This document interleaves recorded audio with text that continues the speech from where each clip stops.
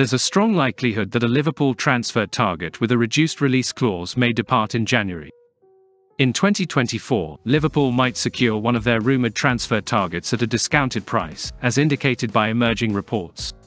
Thought.de reported that Ouedraogo, the 17-year-old midfielder from Schalke 04, who has been linked with the Reds, has a release clause of just £6.1 million.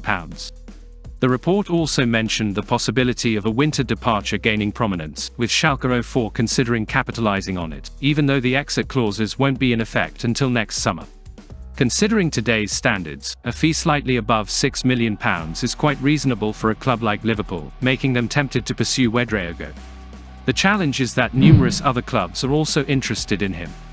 Ouedraogo made his senior debut for Schalke only in August but has rapidly become a regular player, appearing in nearly every league game this season, starting 7 matches, and contributing with 1 goal and 1 assist from midfield.